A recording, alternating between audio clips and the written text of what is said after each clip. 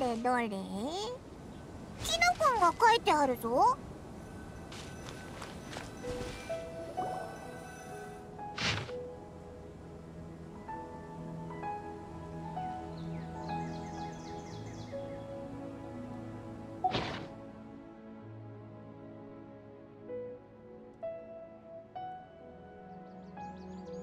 けどキノコンは魔物だぞ。どう考えても危なすぎるだろう。とりあえず会場に行こうぜ。もし本当に危険があってもそばにさえいれば取り返しがつかなくなる前に止められるはずだ。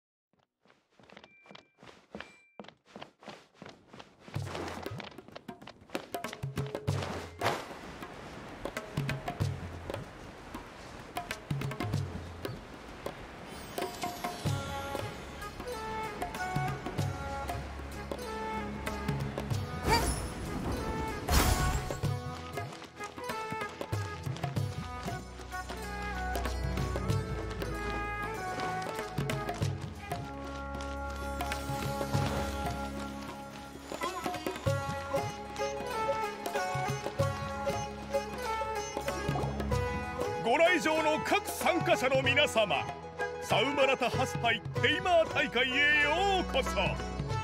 私は大会の責任者、正論派ベテラン学者のカウトリアです。皆さんはキノコンに指示を出して戦うというコンセプトに興味があるか、豪華な報酬を楽しみにお集まりくださったことでしょう。がしかしバトルの安全面に不安を抱える方も多いのではないでしょうか。そちらに関しては私が断言いたします。今回の大会のために正論派最先端の理性増加技術を用いた英知宝珠を用意しましたので心配ご無用です。気兼ねなさらずどうぞふるってご参加くだされ。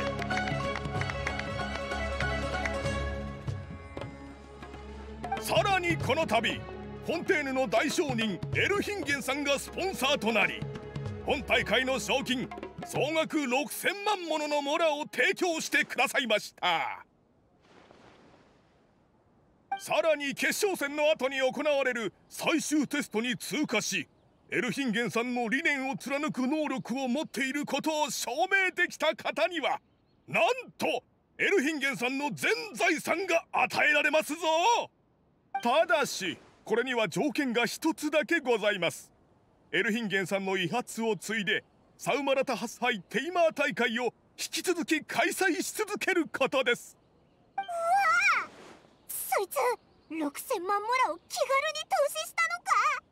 それにこの大会を開催し続ければ全財産までくれるって言ったよな。いやー、主催側に教練員の学者がついてたなんてな。詳しく聞きもせず止めるっていうのもそれはそれでよくないよな。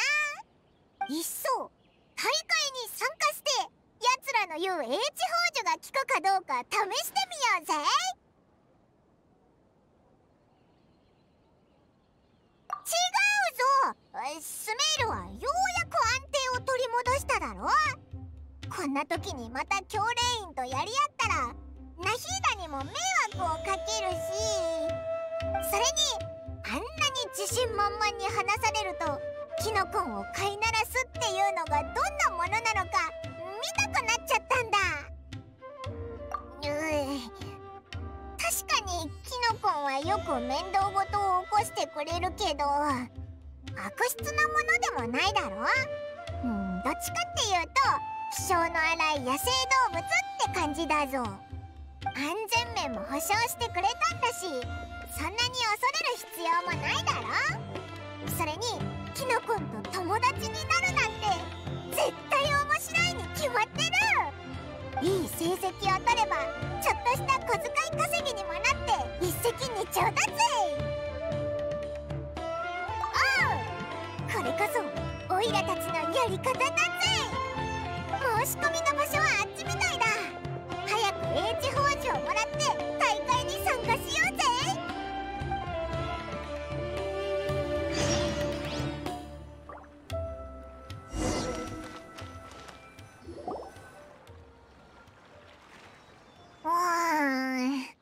前の人はまだなのか？もう少し待ってみるか。ゴールド流星の旅人にシルバー万世のパイモン。君たちもこの大会に参加するの？オイラたちを知ってるのか？いきなり聞いたこともない称号が聞こえたけど。君たちはすごいもの。逃げ切った傭兵は君たちの肖像画を描いて絶対喧嘩をふっかけるなって他の人に言って回ってたわ。オイラたちありがとうって言うべきか？それとも噂ほど怖くないぞって弁解すべきか？残念ながら今回の大会ルールではテイマーは武器の携帯を禁じられているのよ。直接戦いはしないから君たちの火の打ちどころのない戦闘能力は通用しない。バトルのポイントはキノコンの捕獲と育成、そしてそれらの駒をどう使うかってこと。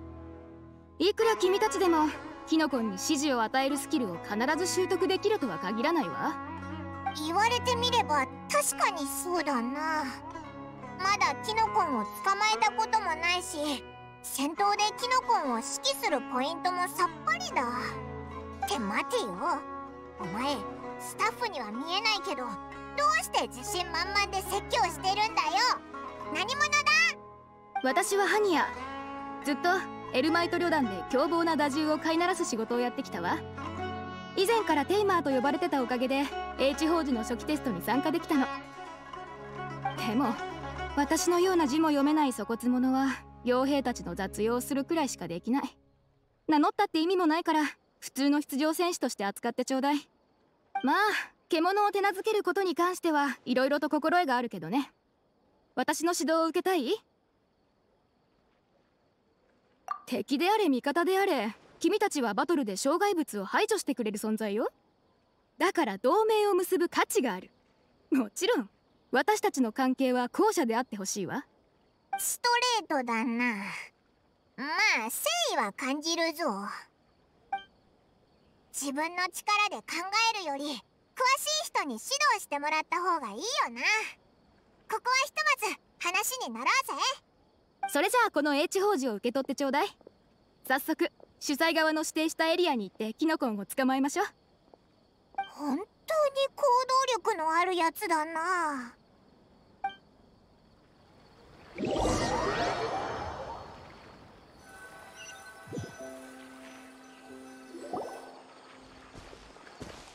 ここが捕獲エリアよ。この一帯のキノコンは H 宝珠との相性がいいからトレーニングやバトルに向いてる。H 宝珠はキノコンを捕獲したり収納したりすることができる。それ自体も操縦装置なの。だからキノコンごとにあだ名をつけた方が指示しやすくなるわ。例えば私の隣にいるこいつのことは炎1って呼んで。炎元素のキノコン1号という意味なの。元素の種類に番号？なんかシンプルすぎないか？このキノコン元気そうだし、ぴょんぴょんハッピータケなんかどうだ？余計な。いえ、ありがとう。でも私には自分なりの命名規則があるわ。シンプルで分かりやすくて指示しやすいことが重要なの。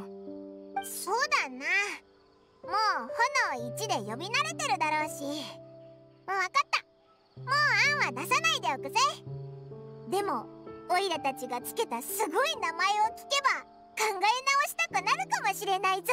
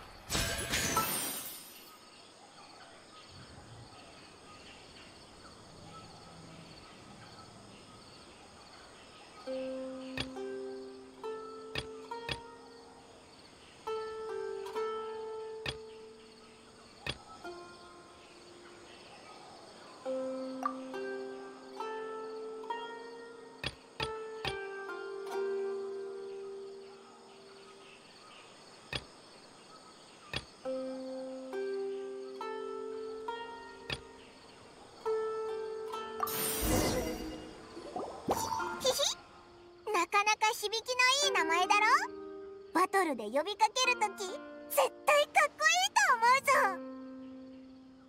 こういうキノコンは丸い帽子をかぶってて小さな太鼓みたいだろ。おいらとっくに気づいてたんだ。こいつらの頭を叩くとポコポコドンちゃんって音が必ず出るってことにな。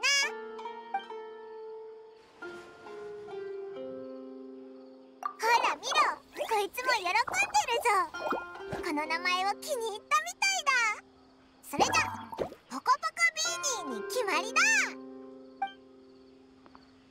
ポコポコビーニーはおとなしいな。子犬とか猫みたいだ。キノコにもこういう一面があるなんてな。これからよろしくな、ポコポコビーニー。さてと、残りのキノコンを一気に捕まえてポコポコビーニーにチームを組んであげようぜ。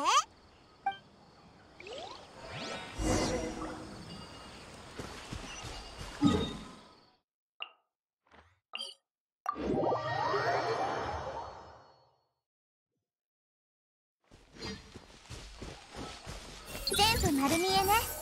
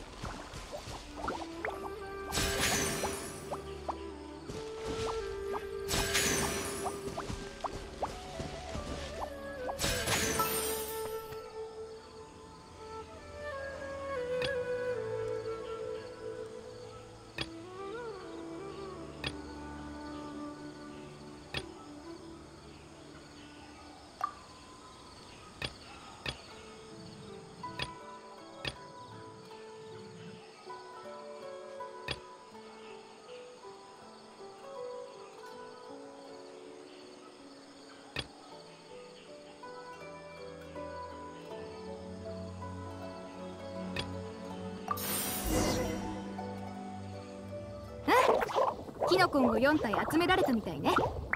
次は主催の提供してくれたフラワーゼリーを使ってキノコンたちの潜在力を覚醒させてみましょう。バトルで強力な技を繰り出せるようになるわ。思ったより順調だな。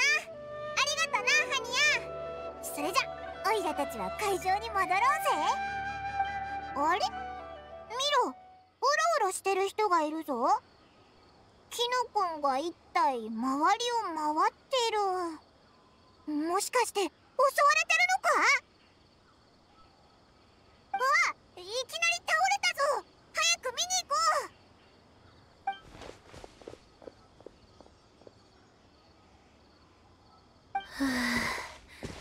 う。力が入らない。一歩も動けない。おい、大丈夫か。怪我したのか。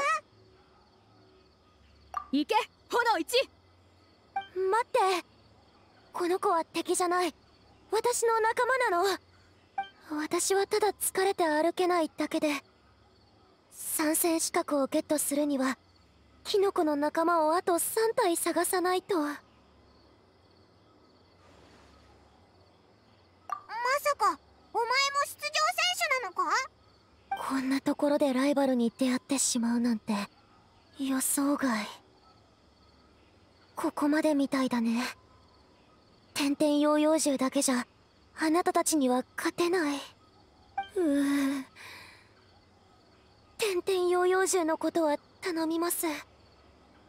必ずいい成績を取ってあげて。おいおい、自暴自棄になるなよ。オイラたち道を阻むエルマイト旅団じゃあるまいし、お前のキノコ、いやキノコの仲間を奪うなんて卑怯なことしないぞ。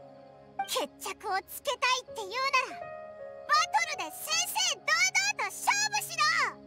オイラたちの隣にいるハニヤってテイマーなんかオイラたちが手強い相手になるかもしれないって分かってて、それなのにたくさんのことを教えてくれたんだぜ。それ褒めてるの？お前の名前と目標を言ってみな。ゴールド流星の旅人とシルバーバー星のオイラはお前を助けるぜ。本当？キノコの仲間をもう3体集めてくれるの？サイコロの1の裏が6であるように月が回ってきたんだ。私はレイラです。ルタワヒスト学院の普通の学生なんだけど、強い称号はなくて、私の目標はバトルの準々決勝に入ること。準々決勝に入れたらキノコの仲間を家まで連れ帰って力仕事を分担してもらいたいんだ。もちろんちゃんとお世話もするよ。確かルールに書いてあったな。準々決勝まで残った選手は欲しいキノコンを家に連れて帰れるって。でも力仕事？学生の日常は宿題と論文じゃなかったっけ？恥ずかしながら私生まれつきの睡眠障害で毎日よく眠れなくて体力もないの。普段からちょっと運動しただけでさっきみたいに力が抜けてぐったりと横たわってしまう。それに力仕事って言っても本を運んだり買い物したりってだけで。それだけかよ。なら全然大丈夫だな。オイラも雑用はいつもこいつに任せてるんだ。キノコンを仲間にするだけでなく一緒に暮らそうとする。このようなバカバカしい考えはエルヒンゲンとそっくりだ。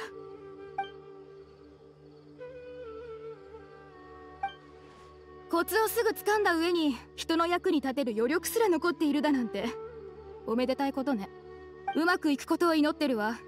それじゃ。おい、ハニヤ、もう行っちゃうのか？まだお前と炎1にお礼を言ってないぞ。せめて一緒にご飯とか。大丈夫？そのテイマーさん怒っちゃった？多分そうじゃないと思うんだけどな。ハニヤは率直な話し方をするから近寄りがたい印象もある。でも性格の悪いやつじゃないんだ。じゃなきゃオイラたちを助ける理由もないだろう。そうだな、また会える機会があるよな。その時お礼も用意しておこうぜ。今はハニヤの美徳を受け継いで正々堂々とバトルに参加することを考えようぜ。他の選手を助けてレイラの参戦資格を手に入れてあげるんだ。本当にありがとう。私も頑張って体を動かすから。全部あなたたちに任せるわけにはいかないもの。やっ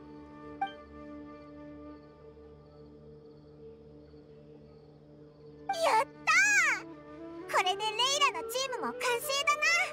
今すぐ会場に戻って参戦資格を確認しようぜ。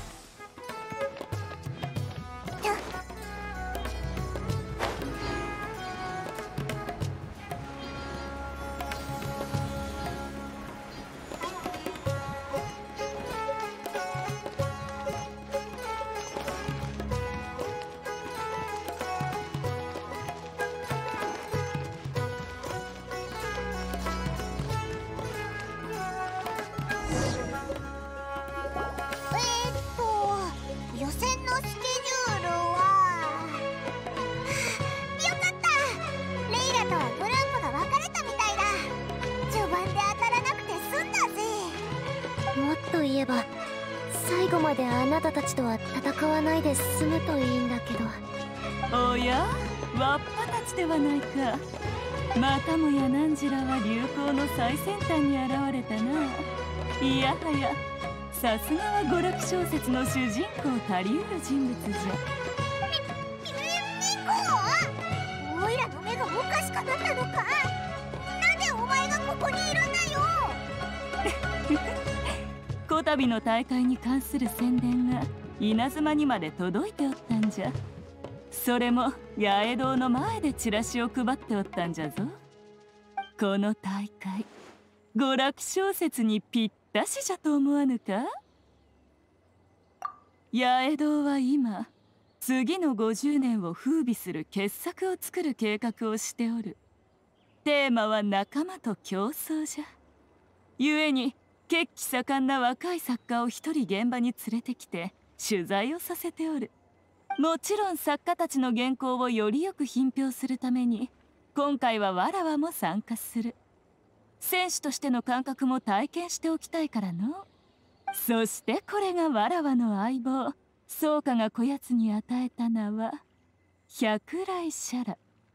独特な気迫があって悪くないと思うぞ。まさかミコまで来るほどの大きな戦いになるなんてな。そうか、こやつらと知り合っておくがよい。必ずや汝に立ち向かう最強の敵となるじゃろう。小説における重要キャラクターにしてもよいぞ。はい、編集長様。心に響く作品を作るために決して臆さず必ずやあなたたちを倒します。おお、たとえミコの腹心だからって手加減はしないからな。その意気じゃ。この感覚つかめたか。対戦の前に最も重要なライバルに宣戦布告をする。雰囲気を最高に高める寛容なシーンじゃ。全くつかめていません。将軍様と花見坂を見て回った親友の方と対抗するって考えたらすごく緊張してしまい。ならばまずは急ぎ宿屋に戻るがよい。今抱いているその緊張感を記録するんじゃ。これも良き素材になる。この人すごく怖い。でもとてもすごそう。お友達になってみたいな。そちらの物静かな友はどちら様じゃ。こいつはキノコンを捕まえる途中で出会った新しい仲間のレイラだ。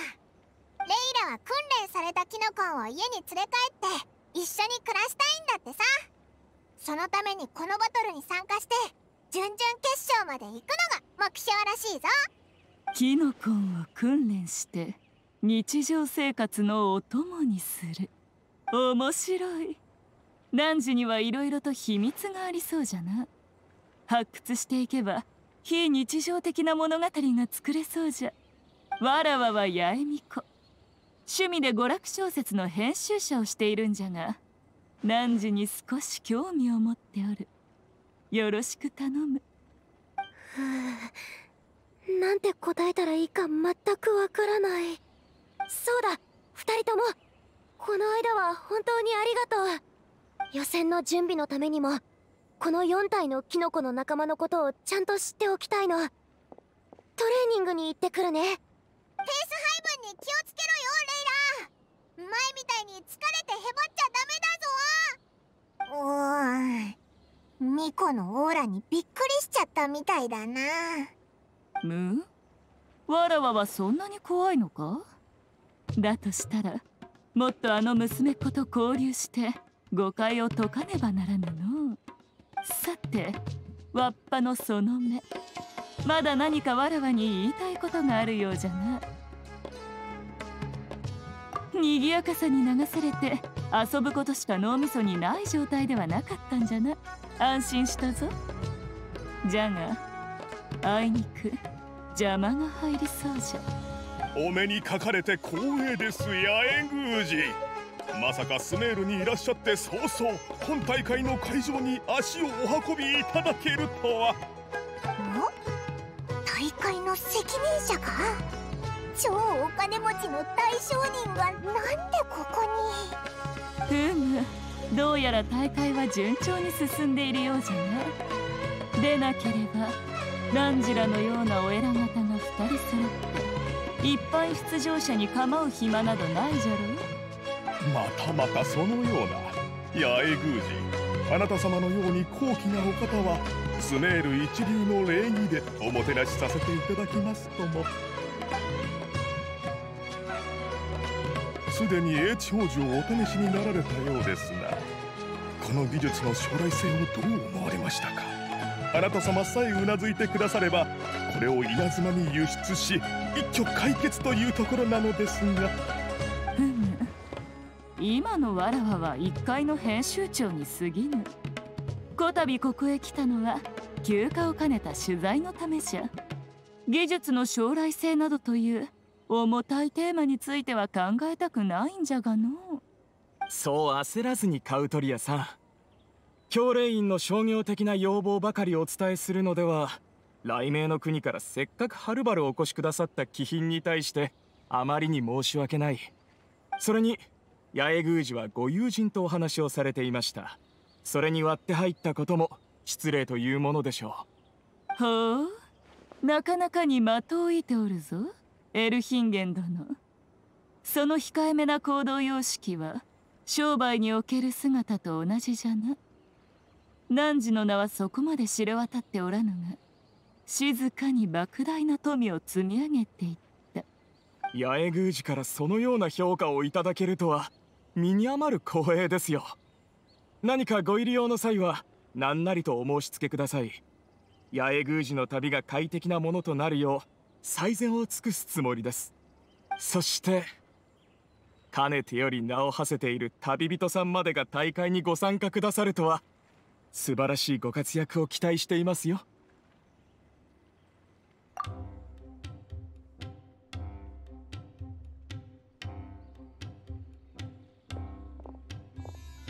ミコ、あいつらはお前と仕事の話をしに来たんだろ。こんな無下にしちゃって本当にいいのか。特にあの大商人、あいつと協力すれば八重堂にだってメリットがたくさんあるはずだろ。新しい競技活動をこれほど迅速にテイワット各地に広めることなどダミ大帝の商人にはできぬ。それほどまで強力な相手とは組みたくないの。それにこの大会は始まったばかりじゃ。結末がどういう風になるかはまだわからぬ。とりあえずはわらわも楽しみながら不安要素に心を留めておこうと思ってね。キノコは見た目は可愛いがその体内には強力な元素の力を秘めておる。このような魔物に対して完全に警戒心を解くのは得策ではなかろう。ミコもそう思ってたのか。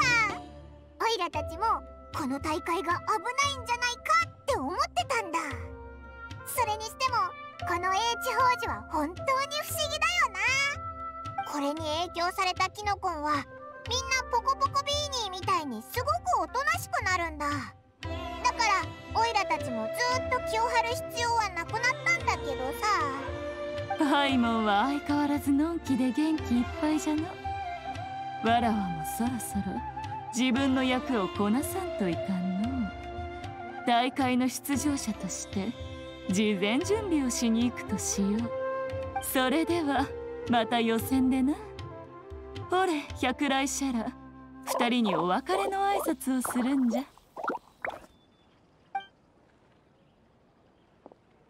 ひひ、今回は来てよかったな。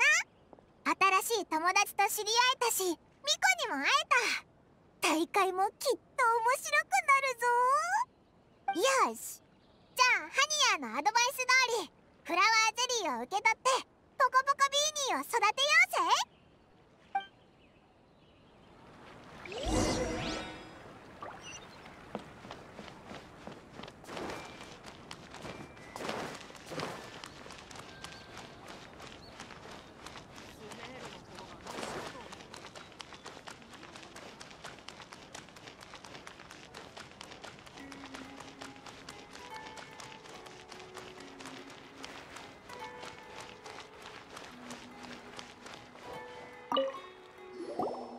ついに来たな、優勝候補。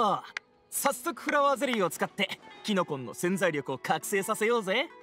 優勝候補、いい響きだな。お前もオイラたちのことを知ってるのか？もちろん。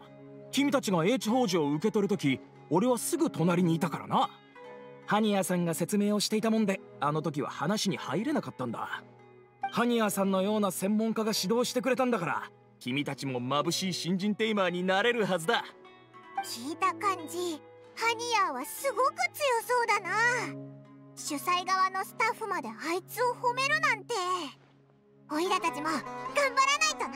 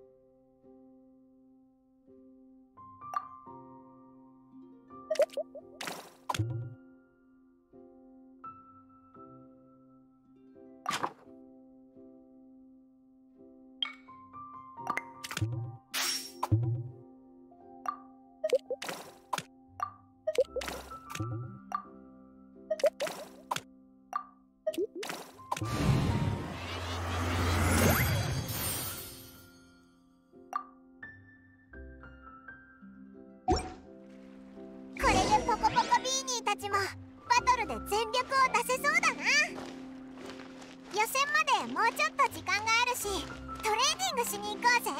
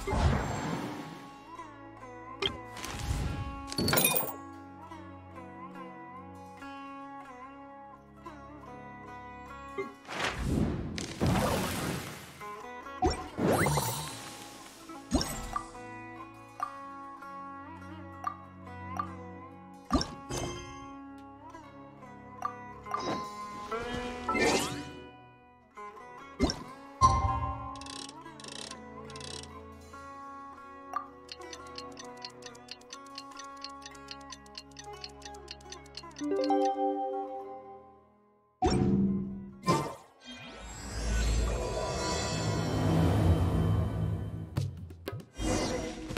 そろだな。いざサウマラタハス杯の予選に出発だ。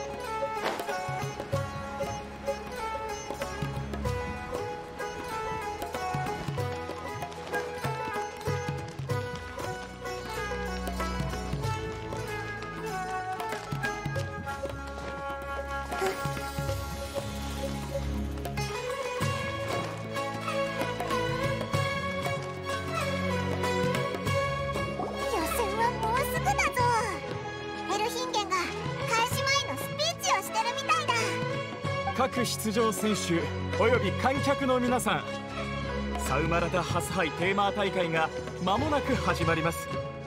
皆さんが今日のバトルを楽しみ、何らかの収穫を得られることを心から願っています。またバトルには純粋な競争心を持って臨み、友好的に競技を行ってください。ベストを尽くせばそれでよし、不必要に気負い死闘を繰り広げる必要はありません。私は人と危険生物が共存する道を模索してきました。そして今あなたたちの手にある英知宝珠は私にその可能性を見せてくれました。この大会を通じてより多くの者にテイムの可能性を示し、未来の世界に戦いを回避する手段を提供することで、野外での活動がより安全になることを期待しています。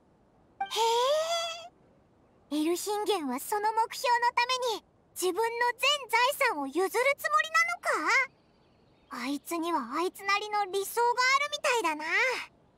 それに比べてカウトリアはなんていうか。エルヒンゲンさん、お言葉ありがとうございます。それでは私からも簡単に。テイマーたちよ、あなたたちの手に取っている英知宝珠は画期的な産物であり、教令員数百年の技術の集大成と言えましょう。これには9つの偉大なるポイントがあり。カウトリアさん、皆さんがうずうずしていらっしゃいますから、詳しい説明はまたの機会に。では機会があればまた詳しく解説いたしましょう。とにかくその先端技術はバトルで身をもって感じられるはずです。自分の英知宝珠を信じて思い切りバトルしましょう。完全な技術オタクっていうか、場所も状況も関係なく意見を口に出しちゃうやつなんだな。エルヒンゲンが空気を読んでくれたおかげで時間を浪費せずに済んだぞ。予選はいよいよだ。初対戦に備えようぜ。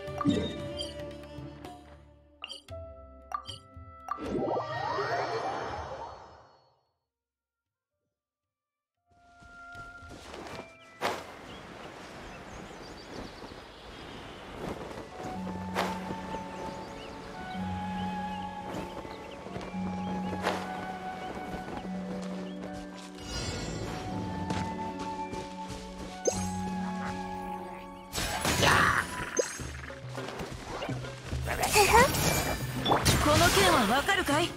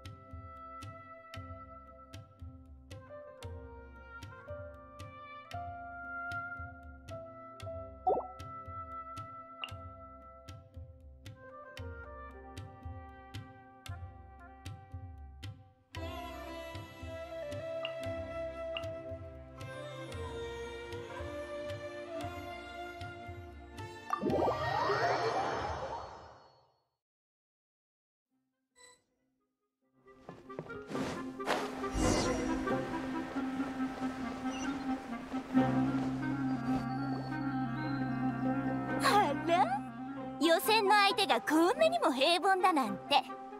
ほらかかってきなさい。鮮やかなダッシュであなたたちを破ってあげるわ。緊張するなポコポコ B に。たかだか予選の相手だ。こいつらを踏み台にして這い上がろうぜ。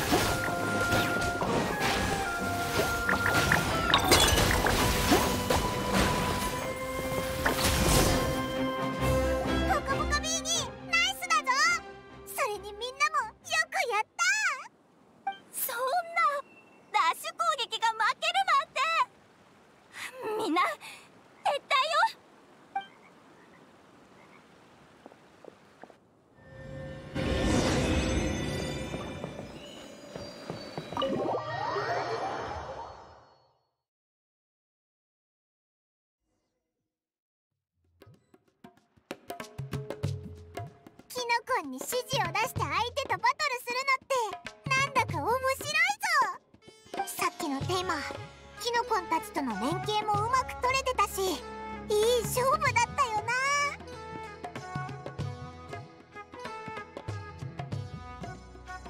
そういう意味じゃなくて、対戦相手とキノコンの連携がある種の流派みたいだっただろ。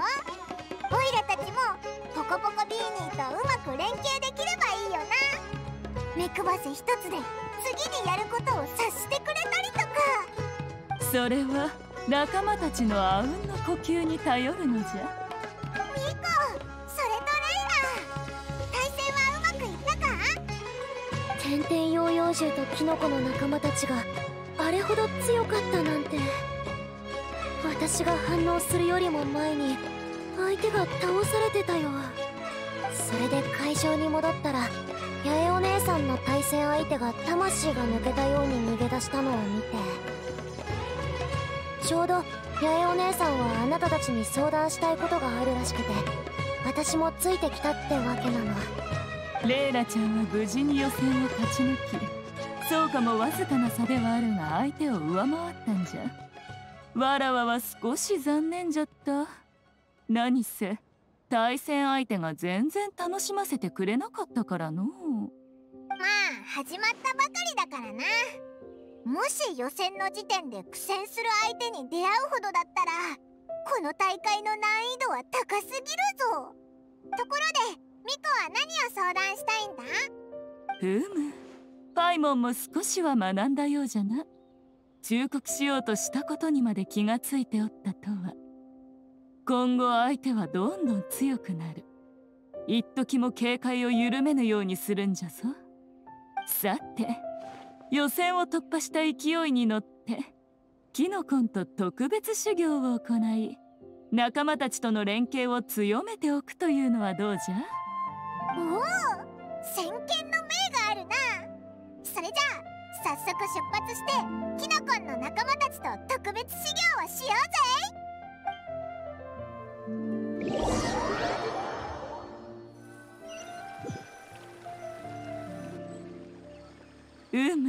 ここはなかなかの景色じゃ。空気からウリンの匂いがしておる。人里離れた静かな場所じゃから邪魔する者もおらぬぞ。思い切りキノコンと遊び、休む時はスメールの美食を楽しむとしよう。やったぜ！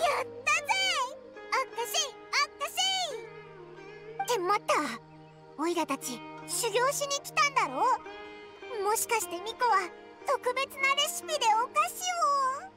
それを食べたらキノコンの仲間たちと心がつなげたりして。たとえわらわにそのような能力があったとしても、無駄遣いはダメじゃろ。普通のドライフルーツやお菓子を持ってきただけじゃ。鬼の特訓メニューか何かを用意したとでも思っておったか。そんなもの汝らに必要ありはせん。ずっと気を張り詰めておるとかえって大事なものを見逃してしまうじゃろ。キノコンと仲良くしたいのならば友として扱い楽しい思い出を残すべきじゃ。友と一緒に遊んで暮らすこそがあうんの呼吸の修行と言えよう。もしわっぱが汝の筋肉を石のように鍛え上げヒルチャールボートを一発でぶっ飛ばせと要求してきたら汝は喜んで従うかの？なんで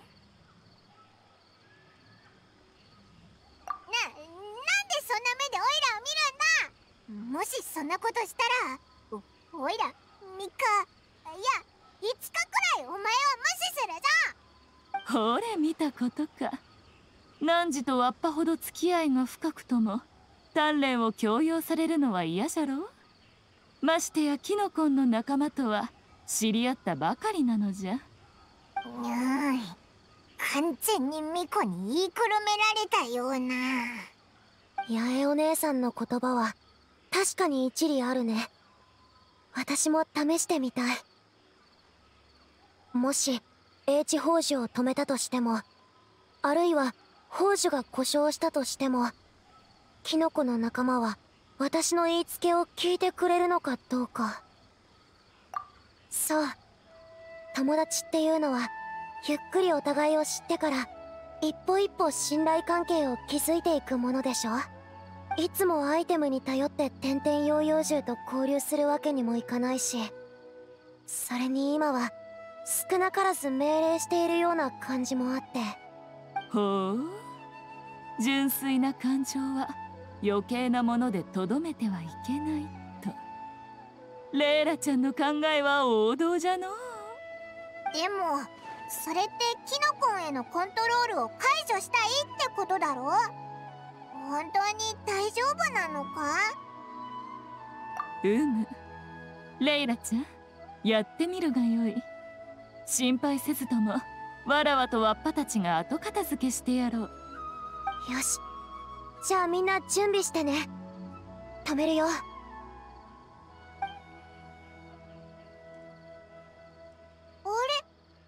かに大丈夫そうだぞ。H宝珠を止めても天々養養獣は勝手に動き回るだけで、前みたいに近くの人に襲いかかってこないぞ。H宝珠がキノコンたちの性格を穏やかにし交流の橋を作ってくれたようじゃな。何らかの技術で強引にコントロールしたというわけではなさそうじゃ。この仮説が正しければレイラちゃんの望みは叶うかもしれぬ。キノコンたちと仲良くなれば H 宝珠を使わなくても何の支障もなしにコミュニケーションが取れるようになるはずじゃ。ミコ、よく言ったぜ。不思議な技術なんてどうでもいい。オイラはこの仮説の方が気に入った。私頑張るよ。天々養養獣の好きなものを調べて全能商人を探して好きなお菓子をいっぱい買ってあげるの。オイラも本来のポコポコビーニーと交流したいぞ。試しに H 宝珠を止めてみようぜ。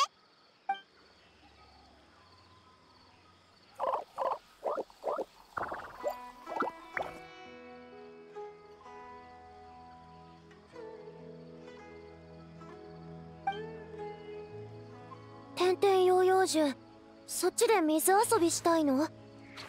みんなキノコの仲間を連れて一緒に来る？気をつけた方が良いぞ。水に立つ時は百来シャラから離れるんじゃ。さもないと特別な足のあんま体験をさせられることになる。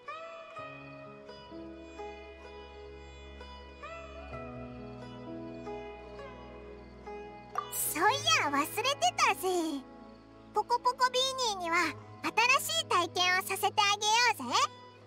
例えば木に登って頂上あたりで景色を楽しむとか。レイラ、ミコ、先に行っていいぞ。ポコポコビー辺で生きてたから水遊びには飽きてるかもだろ。新しいことを体験させたいんだ。なるほど。だったら後でまたここで落ち合おう。そっちも楽しんできてね。さ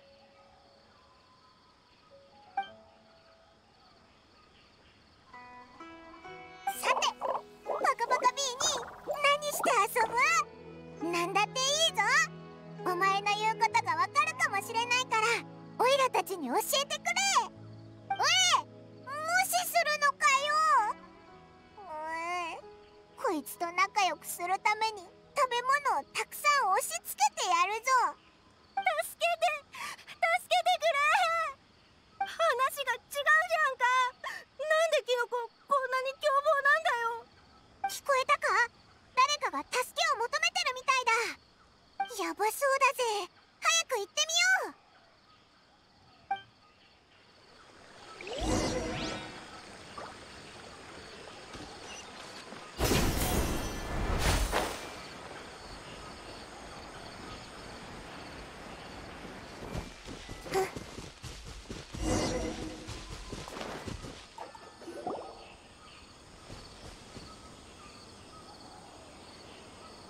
また君たち？ハニヤ？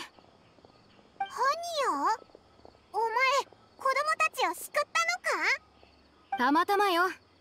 子供たちが出場選手を真似しようとして野生のキノコに囲まれたの。幸い私の耳に入ったから命は助かったわ。危なすぎだろ。英知宝珠も取らずキノコに近寄るなんて。でも気持ちはわかるわ。私だって昔キノコンの可愛さに惑わされたもの。幸い家族の教えと先祖の苦労を思い出して軽率には近づかなかったけど、みんなもともとは知っているの。キノコンは危ない魔物だって。だけど最近はサウマラタハスハイの影響で警戒心が緩まってきてる。これはエルヒンゲンの配慮不足のところね。この茶番を早く終わらせるわよ。英知宝珠はキノコンの大規模退治に向いてる。私が優勝者になればこのアイテムを好きに支配できるわ。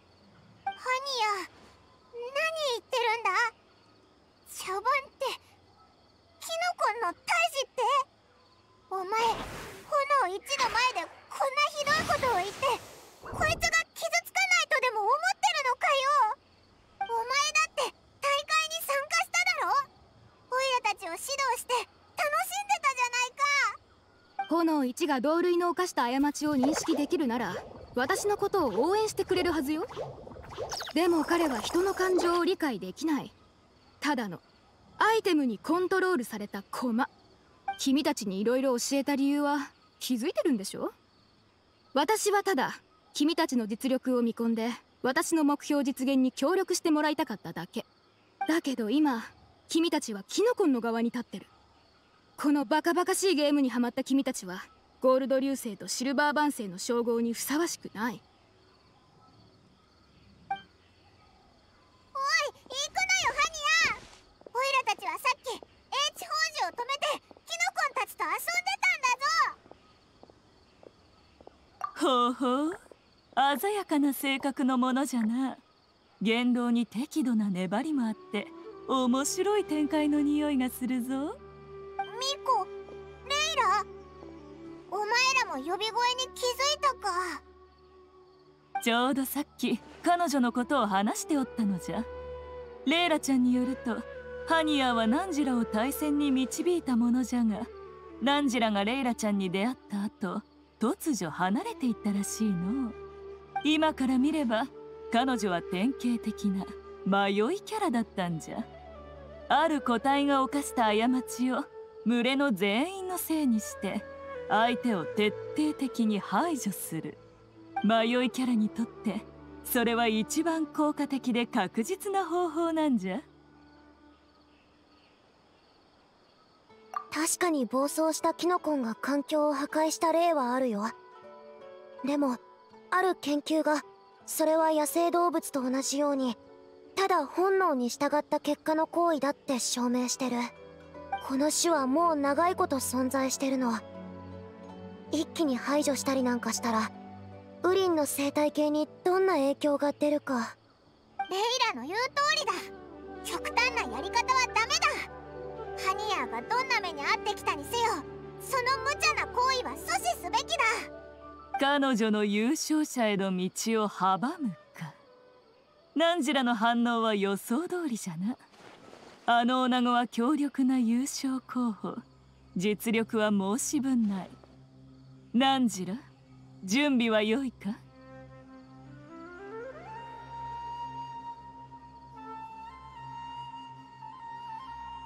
ミコ、オイラたちを連れてきたのってキノコンの仲間とお互いに知り合ってより連携が取れるようにするためだろ。待てよ、まさか最初からこんなことを予想してたわけじゃ。全てを思い通りに操ってはいささか興ざめじゃろ。こたびのナンジラとハニヤの出会いは思いがけの驚きをもたらしてくれた。さて、今日の修行はここまで。予選は全部終わっておるはずじゃ。今後の日程を確認しに行くとしよう。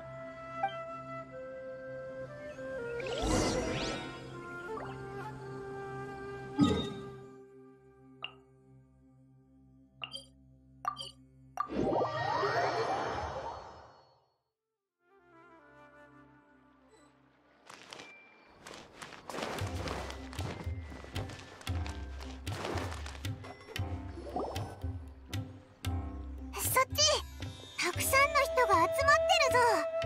何かを見てるみたいだ。観客たちが自由にコメントして交流できるように主催側がいくつかの掲示板を用意したみたい。確かに大会の人気を盛り上げられそうだね。私と天々ヨーヨー獣のこともみんなに討論されるかな。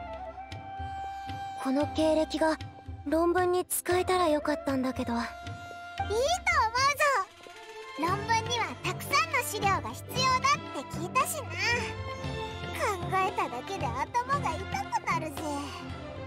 レイラは今資料提供者になったんだから、好きなだけ書けばいいよな。素敵な発想だけど、私は明論派の学生でこの資料を使うのは正論派くらいかも。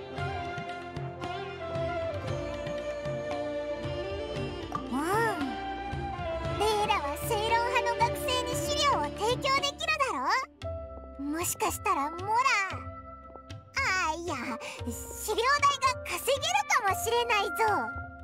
モラはともかく、まあ交換材料として正論派の学生に程度の高い文献を調べてもらえば、天々ヨーヨー獣の仲間が何を好むものなのかとかがわかるかもね。範囲が絞られて一気に楽になったよ。じゃないと100種類以上のものを買って一つ一つ天々ヨーヨー獣に試食させることになったかも。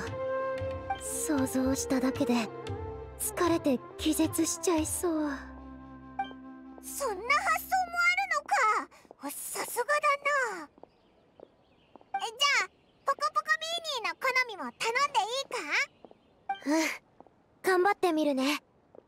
帰ったらすぐ手紙を書いてアムリタ学院に届けてもらうよう頼むから。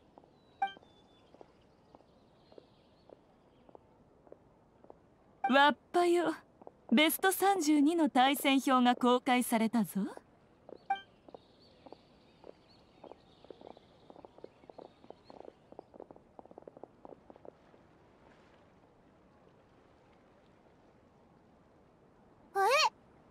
う次の対戦でソーカさんと対決するのかよ。一番期待しておった場面じゃ。なんでそんなに嬉しそうなんだよ。すっごく期待してた作者がオイラたちに負けるのが怖くないのか？